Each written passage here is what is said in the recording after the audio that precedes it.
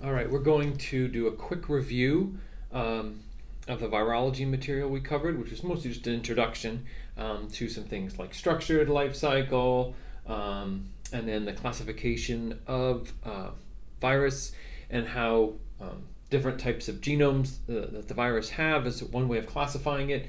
And then I want you to be able to explain how the genomes can be replicated and their genes are expressed depending on what type of genome they have. So that's the whole thing quickly. I'm going to go over some of the basics of it as a quick review. So you need to know structures, so make sure you know different types of structures of viral capsids, right? So we have a capsid. That's the structure here made up of protein that is surrounding the viral genome, which is in here. Okay, so the viral genome is inside the capsid. The genome is going to be either DNA or RNA, double-stranded DNA, double-stranded RNA, single-stranded DNA, single-stranded RNA. So that's what we'll get into with this. The capsid could be naked, like this one here. There's nothing around it. Or a capsid could be enveloped, right? So, and that will lead into talking about some of the other parts of the life cycles, as well, how that would link in. But here the viral particle is inside an envelope, which is like a cell membrane. And so this also helps disguise it from the immune system. And it can help it attach to the cell. So when we talk about life cycle, this is the thing to think. What are you being asked? Specifically. So you need to know specifically what it is you're being asked to explain. The most generic aspect of viral life cycle, all right, is attachment. Okay, starting off here.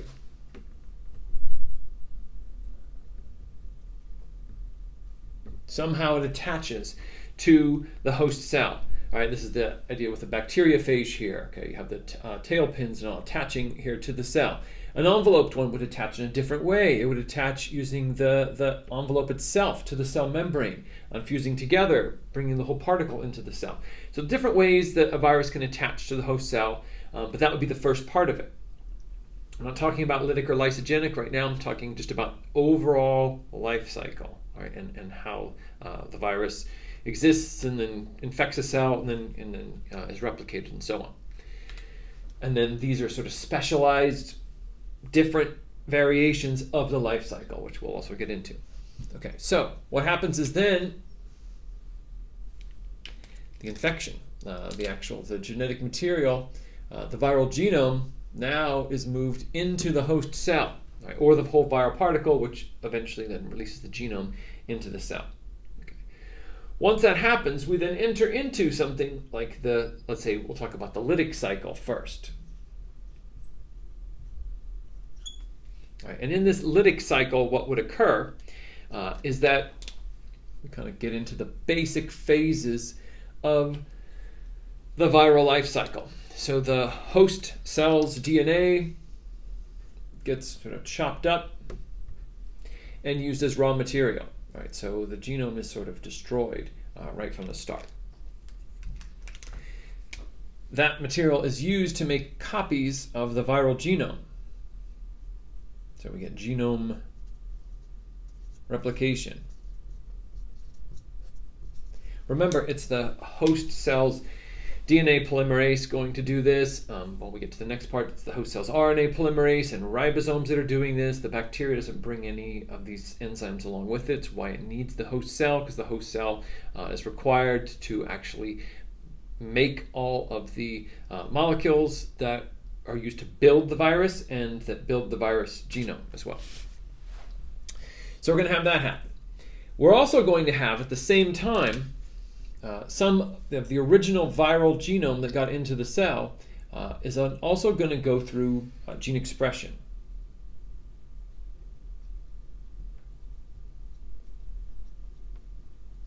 So gene expression is going to make viral proteins. All right, so what are those viral proteins? Well, a lot of them are going to be the proteins that make up the capsid structure. Now that it's not going to be all assembled like that. That's a whole nother stage called assembly. What we usually have, if you remember, and you need to remember because you need to review this, they're going to be early, mid, and late proteins. So for the gene expression, the entire viral genome isn't expressed all at once. What we have is certain proteins, say the proteins that are going to make a scaffold to help in the assembly of the capsids will need to be produced before we finish making the capsids. So they have to come first. So there's stages, a sequence to this that is somewhat logical. At the end, the very late one, we'll get a lysozyme, something that's actually going to lyse the cell membrane of the bacteria. We wouldn't produce that early on in the beginning before we assemble the particles, because then it would burst the cell before anything got put together, and then the virus would not be replicated at all. So there is a sequence generally to those events and how they occur. And that's what's going to happen. They're going to be happening at the same time. Genome replication is going to start right at the beginning. It's one of the first things, and it's going to continue the entire time until really right before the very end. The gene expression is going to happen starting very early as well using transcription. So we're going to go from typically DNA to RNA, depending, we'll get into the Baltimore system in a bit, what type of genome that the virus has. But you're going to express viral proteins one way or the other. And then they're going to ultimately assemble into the viral particles. The viral genomes will get packaged up into those particles. Right? And then eventually they will be released, from that host cell, and then they'll go on to be able to infect other cells and start the whole process all over again. So then there'll be a release at the end. So that would be right after the latest proteins are made, the last ones, it would then kind of release them. So just kind of go through the overall steps of life cycle as a generic thing, not specifically lysogenic or lytic, just kind of those steps: attachment, the infection, the replication, the assembly, and then the release. Okay, that part of it. Now, that overlaps with the lytic cycle. So one type of variation to the life cycle is called a lytic cycle, where immediately those things happen, just as I said, and it ultimately results in the host cell lysing, its cell membrane breaking down, dying, and then all the viral particles are released. So it reaches sort of a burst size where there's so many particles inside the cell, then eventually the lysozyme is released, and then it's burst. Now, another option is we can have a host cell who has its DNA combined with the viral genome. So the viral genome comes into the cell, but then instead of immediately going into this process, what happens is that the viral, now this is typically would need to be double-stranded DNA for this to work, right? Because if that was single-stranded RNA, it's not going to become integrated into double-stranded DNA of a chromosome of a host. So you either have to be a virus whose genome is double-stranded DNA, or a virus who can go from some other form like RNA to double-stranded DNA, like a retrovirus. We see this incorporation. Now what could happen is sort of a hiatus. Nothing is really happening. We're not really entering into this phase here. The cell itself could divide, potentially into two new cells through binary fission, if it's a bacterial cell. It can also happen in eukaryotic cells too.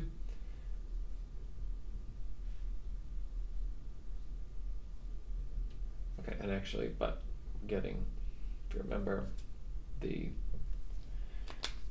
viral DNA in here. So we can make copies of the cell, and the viral DNA is there in the cell. And so it's just kiting out. This is our lysogenic cycle. Now, something also to keep in mind as a related topic, right, is that the lysogenic cycle is related to transduction, right? Well, if you remember, transduction is where a virus infects a cell, and it brings along with it DNA from another bacteria. So let's say maybe a little bit of this is actually DNA from a different bacteria, a bacteria that it infected before it infected the cell, now bringing along that piece of DNA with it. So now these cells here, who aren't actually expressing the viral proteins, or they're not acting as if they've been infected, they've just picked up new genes, and some of those genes are viral, and some of those genes are from another bacteria, if it was transduction. And so they could potentially be expressing genes of another bacteria right now, and they could be beneficial genes. So in terms of our idea of horizontal gene transport, which was on the third exam, this is part of that process. Okay. We could also have things occur, but you might say, oh, but then the cell's just going to die, and then it doesn't really help the bacteria gain diversity, genetic diversity, because it's going to die very soon anyway. But remember that bacterial cells can identify and potentially remove the foreign DNA, the viral DNA, using the process that we have developed into our CRISPR technology to identify that and cut it out. And so that could happen, and then it may leave behind the bacterial DNA from another cell, and now this bacteria has been transduced, it's been changed by gaining new DNA from another bacteria, increasing its diversity. Right? And it's not infected actually even anymore with the virus, if that were the case, if it was able to identify it and remove it. But what we're talking about is viral infection, so we're keeping the virus in there. Ultimately, the viral genome is removed. Once it's removed, and so something usually causes this, so there's usually some type of trigger, like a stress that would cause this or a signal. And then we essentially enter into what would be the lytic stage. So the viral genome is removed, we're going to start to express the viral genes, we're going to trigger that cell to start making copies of the viral genome. It will then destroy the chromosome of the host cell, and then it'll just go through all the stages of making all the different types of proteins, assembling the viral particles, and then releasing the viral particles. So the lysogenic stage cycle is sort of separate from lytic, but yet the two are connected. If you're lytic, you're not at all lysogenic. Okay, so which means if you're lytic, you just immediately enter this stage of reproducing the virus and then destroying the cell, unless there's some other option like making the enveloped virus where the cell may, instead of lysing, it may bud like this, and then you actually end up with viral particles, in an envelope without actually lysing the cell. So that's a possibility. But in general, we're talking about lysis of the cell, ending this whole thing. Lysogenic is sort of where this is essentially put on hold for a while. It's not that it's not going to happen or that it's a totally different process. It's just that first we're going to hide out in the host cell's DNA, and then we'll eventually have this occur. And then you can make sure you review the generalized specialized transduction so you can see understand the link between them. So there's not enough room here for me to talk about the Baltimore system and expression, so I'll erase this and then we'll start that as the next bit of the review.